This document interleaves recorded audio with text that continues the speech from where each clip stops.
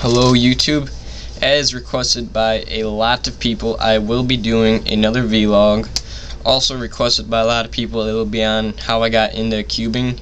And this is a warning, this video is going to be boring. So I'm just warning you now. Anyway, this was years ago when I was a little kid. Whenever I'd go to my grandma's house, she'd have these Rubik's Cubes. One of which was an original Rubik's Cube from the 80s, which I've kind of destroyed the stickers on. But yeah, and whenever I go to her house, I would try to solve these, and I could only get like one side done. I don't know how you can solve. I didn't know how you could solve it. So, you know, years passed, and then she finally said I could just take them home, so I did. And then even more years passed after that because I couldn't solve it. There was a movie that came out called The Pursuit of Happiness, and that really, because in the movie Will Smith solves a Rubik's Cube like really fast, so I wanted to learn how to solve it.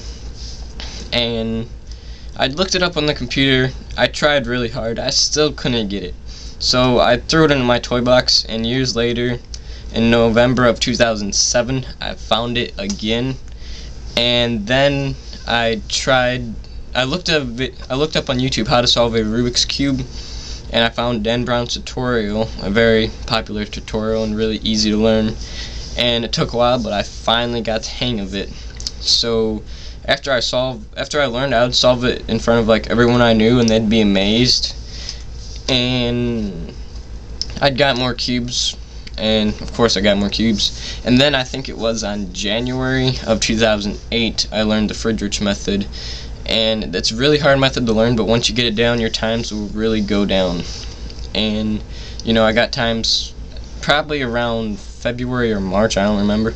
I got 30-second times really fast, and I'm still not much better than I used to be because I don't practice as much. I'm busy. But yeah, then I started putting videos up on YouTube. I think the first one I put up was in December of 2007, where I just solved Rubik's Cubes, and then I started doing tutorials and a whole bunch of stuff. And yeah, that's really kind of how it all began.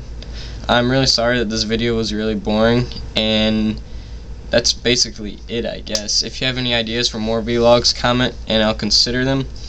But yeah, that's all. Thanks for watching. Bye.